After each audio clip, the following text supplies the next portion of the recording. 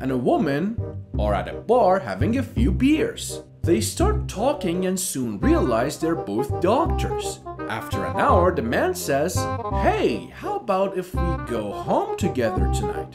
No strings attached." The woman doctor agrees to it. They go back to her place and he goes into the bedroom. She goes into the bathroom and starts scrubbing like she's about to go into the operating room. She scrubs for a good 10 minutes. At last, she goes into the bedroom and they have sex. Afterward, the man says, "You're a surgeon, aren't you?" "Yes," says the woman. "How did you know?" "I could tell by the way you scrubbed up before we started." He says, "That makes sense," says the woman. "You're an atheist, aren't you?" "Yeah, how did you know?" asks the man. The woman replies, "Because I didn't feel a thing."